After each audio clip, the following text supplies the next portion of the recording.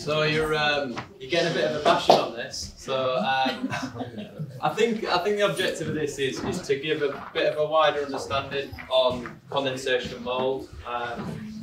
I'll talk a little bit about why it happens, when it happens, and I think that there's a lot of misinformation out there. This is all we do, so I like to think that we've got a good approach and we've got a good view of everything. So I think everybody could learn a little bit more about it. The fact that we're all sat here is a good thing. It means that everyone wants to learn a little bit more.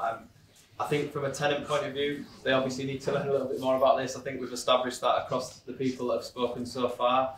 But I also see, I've done about 4,000, I'm just getting redirected. I've done about 4,000 surveys for condensation and mould, and I've seen just as many landlords that have got misinformation as tenants that have got misinformation. So I'll start to get through. So for those of you that don't know, Envirovent, we specialise in condensation and mould. So we do nothing to do with rising damp, penetrating damp, wet rot, dry rot. We know nothing about all that stuff.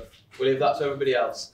So I like to think that by focusing on one thing, we become an expert in it. And I think across the company, the level of training that goes into this, it's a very small niche, and it can get quite complicated. So I'm not going to go into the intricacies of the company.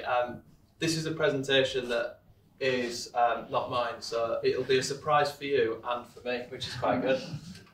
So we'll talk a little bit about the problems. So there's some key metrics here, and Bruce gave some good advice, and we talked a little bit about the hygrometers. So a hygrometer is something that will measure relative humidity, and the magic number for us is here, 60%. So 60%, if there's one thing you take away from this presentation, sorry, I'm wandering. If there's one thing you take away from this, remember this, 60% relative humidity. At this level of relative humidity, you are not going to get any problems with condensation and mould. Mould is a fungus, which is a type of plant. It needs water to grow. If you don't water your flowers that you all buy your wives, they aren't going to grow. That's the best way to kill something. So this is the magic number, and there's a lot of variables that go into this. You'll notice that when you measure this with your fancy hygrometers, it'll say RH, which is relative humidity, and that's the humidity that has the relationship with the temperature. So we'll go a little bit more into depth with that. There's been a lot of talk about heating and level of heat in the property. That's really important. For every 1 degree drop in temperature, humidity will go up by 5%, which is quite important to remember because all your tenants are turning it down slightly, so it's making it slightly worse. And apparently 1 in 5 homes in the UK will suffer with a condensation and mould problem.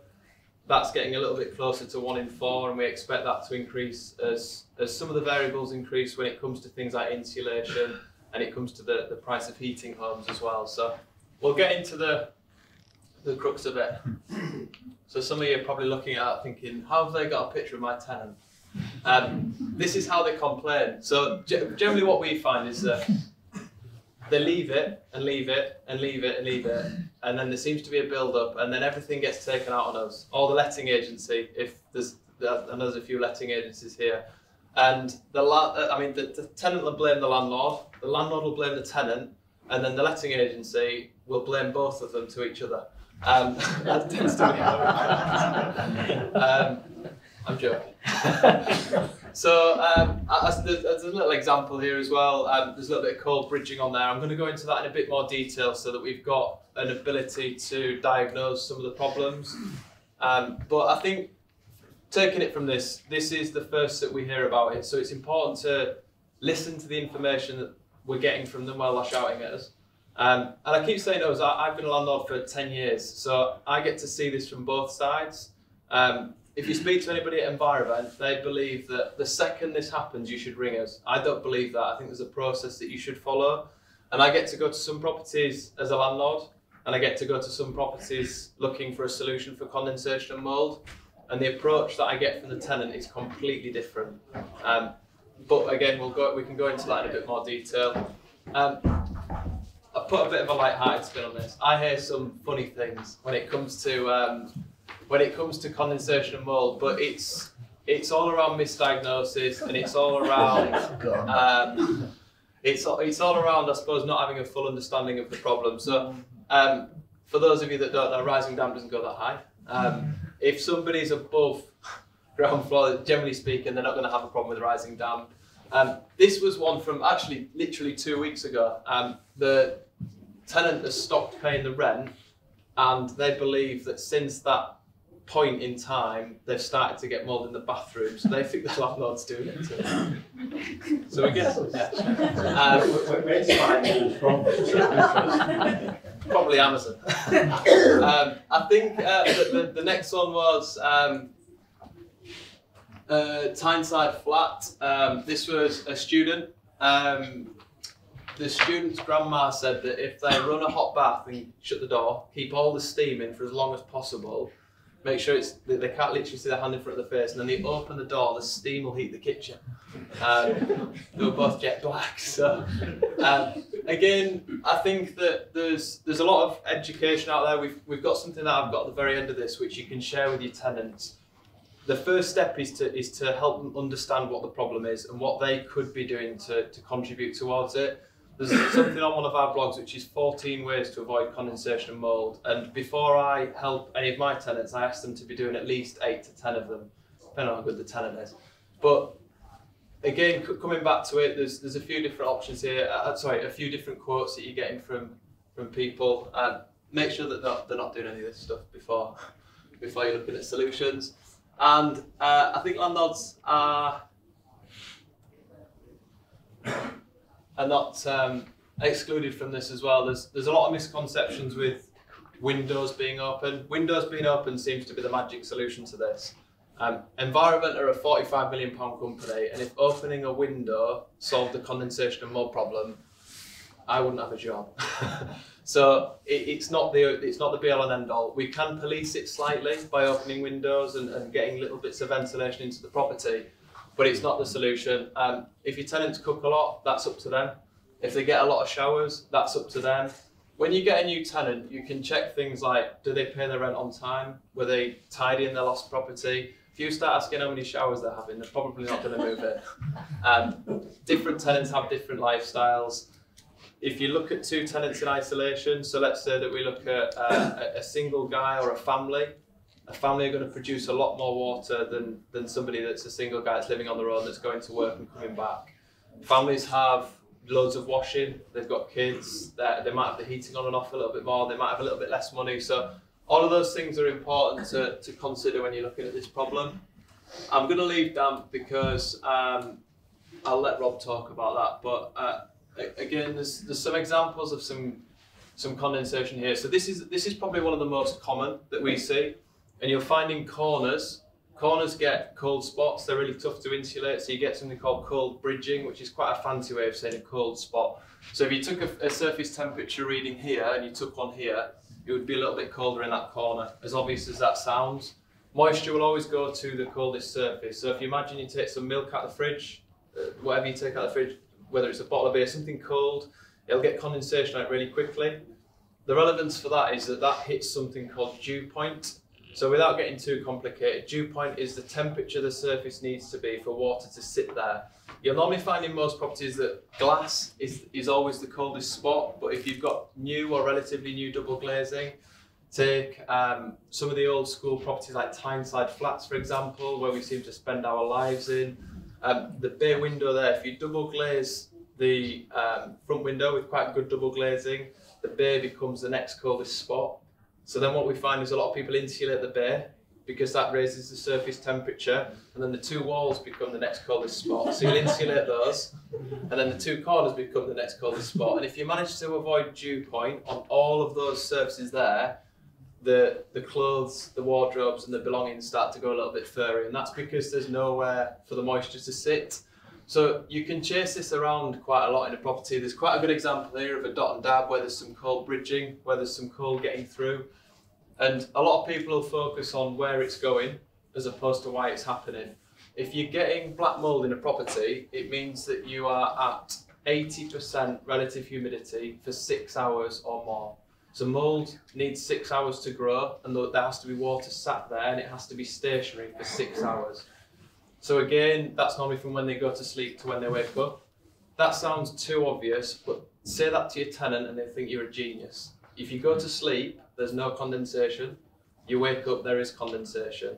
that's evidence that temperature drops, humidity goes up, and it's finding somewhere to dump the cold air essentially. So you'll find that the cold spots, lintels, are quite common for getting problems, and you'll realise that this problem happens between September and April on outside surfaces. So all of this information that I'm giving you here, a lot of it you might know already, but some of it, when your tenant starts to describe this problem, it's like a long tick list. And as you start to go through it, you'll probably start to be able to diagnose this quite easily. If it looks like this, it's definitely condensation. That's probably the easiest one to diagnose on there. So I think the key from that is try not to chase it round. A lot of people chase it around the property. We've got contracts with 3 of the big 6 house builders in the UK. You would think in a brand new property, this problem doesn't exist.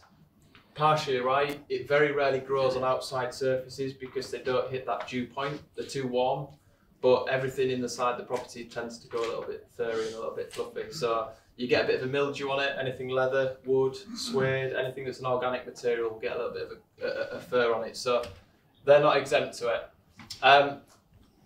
Not going to spend too much time on this because it's not great to talk about, but this is partially the reason.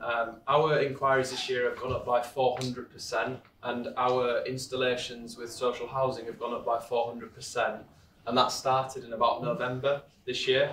So there was a really unfortunate story which has highlighted what happened with this. So essentially that's raised quite a lot of awareness on it, so it means that tenants have started to understand it a little bit better. They've started to do a little bit more investigation into it, and it's become part of the media. Landlords are not very nice people apparently, so we get targeted quite a lot, and this has probably highlighted that. The second one is heating. So going back to the numbers that we spoke about earlier, 60% relative humidity in a property is perfect. Now imagine some of your tenants were sitting at around 70% relative humidity. If they've dropped their heating by 2 degrees, which is reasonable, heating bills have started to go up. If they've dropped their temperature by 2 degrees, what you'll find is that the humidity's gone up by 10%, which is quite a lot.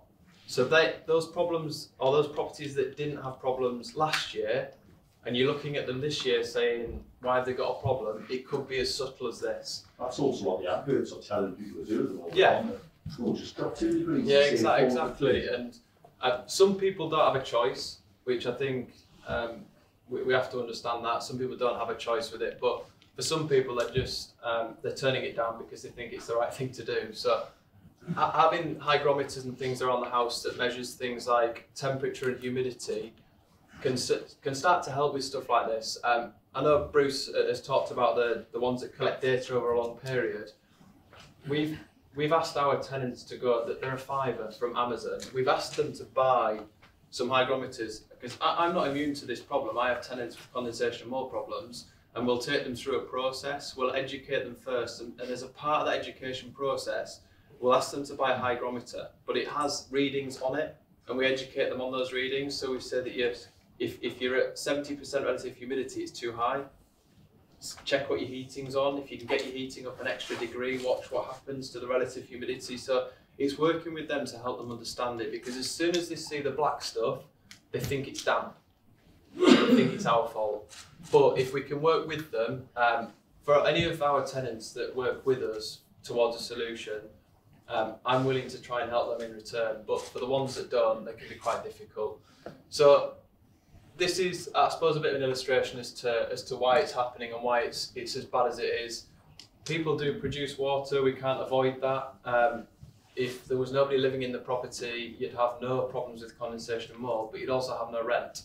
So there's a bit of a trade-off. So different families will create different levels of moisture, and it's exacerbated by this sort of stuff. So I'm going to skip this slide onto this. So this is probably quite important to understand. So the perfect indoor environment is made up generally of these 3 things.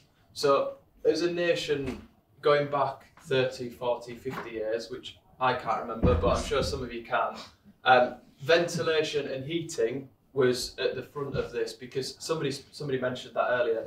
Open fire in the front, open fire in the back, gaps in floorboards, gaps around windows, gaps around doors. but the fires produce good heat in the front and the back, and when a fire burns, it creates a negative pressure which is drawing air into the property and it's creating air changes all of the time. We don't have that anymore. So what we've done, when this starts to get more expensive, you have two options. You use less or you keep more.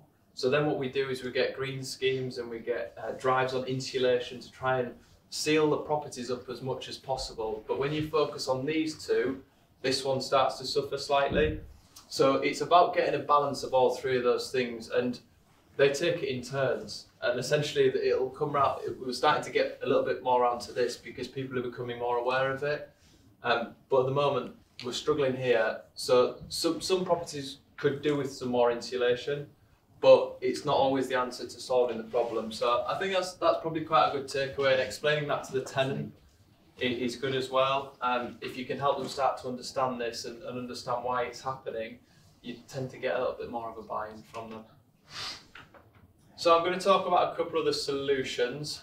There are different things that different people will try at different stages. So I think, I don't know why my insulation's so blurry. So insulation, so the cavity wall insulation, loft insulation, it's all brilliant for sealing heat inside the property, but looking at that triangle, it has a detrimental effect on other parts of it. So if you've got a lot of insulation in the property, so let's say you've got, let's take an ex-council house for example, really well built properties, but you seal up the cavity, you've got a 12mm underlay with a carpet, you've got loft insulation in there as well, double glazing, composite front door, it becomes a sealed box.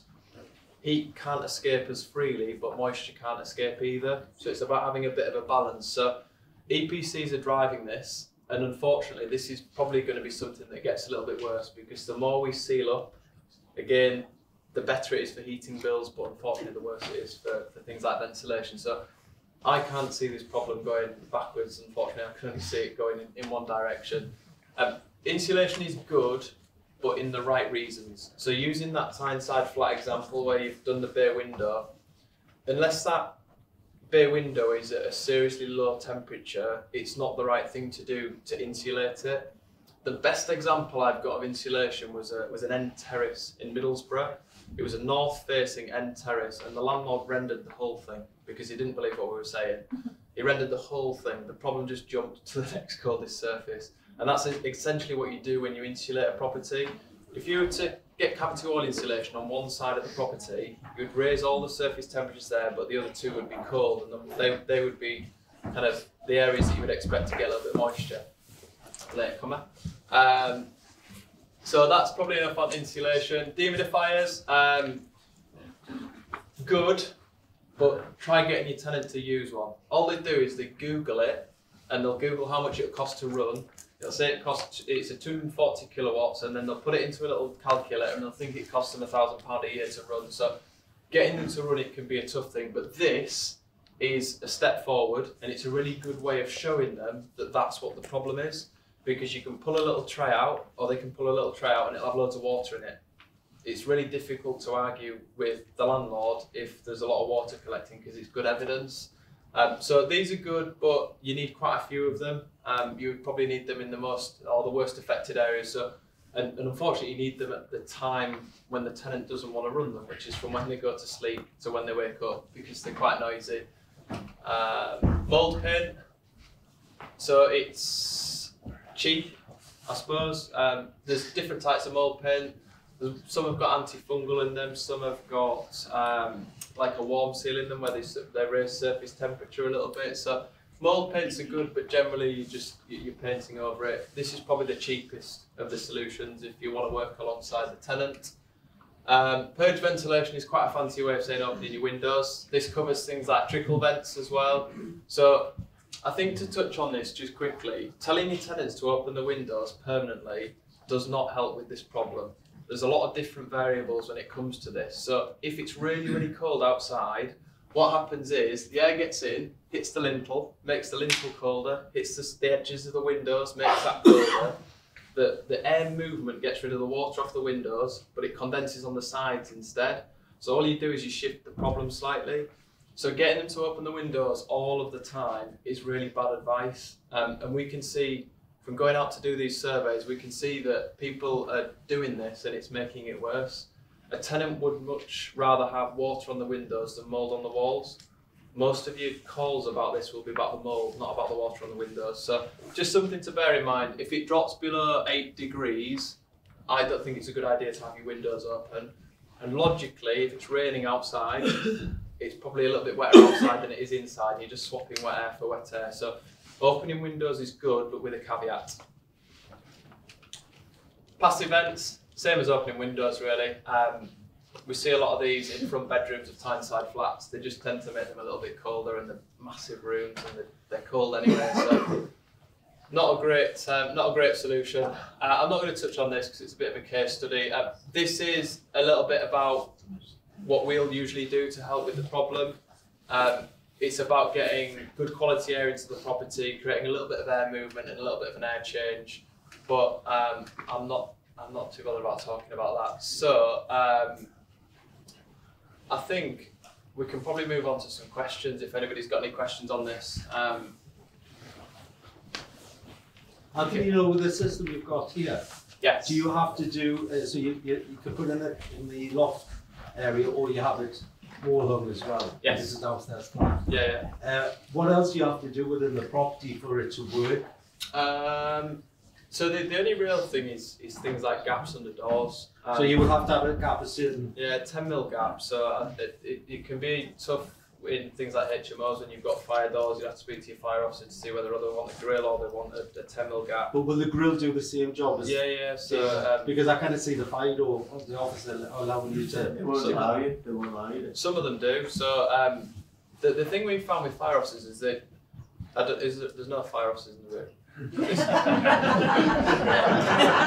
checking. This is that before you compliment them on their consistency. It's different for every area. So the advice we get in Harrogate is different to the advice that we get in Leeds. So I know in Durham they want a closable vent on the door. In Northumberland they were allowing us to do a 10mm gap because smoke rises. In Newcastle, we've had to renew fire doors because the gap's too big. So in Newcastle, it's changed 3 times. I've done this for 10 years. It's changed 3 times. So I mean, how much is the fire doors affected this? Because there's an obsession with fire doors in every property now, and it just creates these boxes. Yeah. The moisture gets trapped there, and it can't move. But then, so what trumps what? Ventilation or fire safety? So fire safety probably trumps. I don't think the ventilation, council will answer the question. To be fair, they just make things up as they go along. Yeah. To me, that we haven't got the answer. So what do we? It's pointless getting the system in if. Well, what we'd say in this in that scenario is speak to your fire officer and see what they say. If they're being difficult or they won't let you do anything, you can duct the system directly into a space. You can put it directly into a problem area. You've got 2 people answer, the HMO officer and the fire officer. Yeah, so and they don't agree. So as long as you could duct it into, let's say if it was a front bedroom, you could tee it off and duct it into a front bedroom. And to please the fire officer, you can put a coil in it, so it's like a fire coil where it'll fill with foam if there's a problem with it. We've never had to go to that extent, but I understand it creates a bit of a longer process than it needs to be. We'll just take one more question on this because we've got another speaker and will be here at the end as well. You touched on the humidifiers. What do you think of the moisture absorbers, the cheap ones? The little pots. Yeah. So whatever's in them isn't on the walls, as obvious as that sounds. So it's good, but it depends on the size of the family. So normally you'll find that they collect about half a litre at the very most. In a property with 1 person in it, you need to fill 60 a week to get rid of all the water. So you need to fill quite a lot of them. So it's a step forward, but probably a small step forward. It's better than nothing.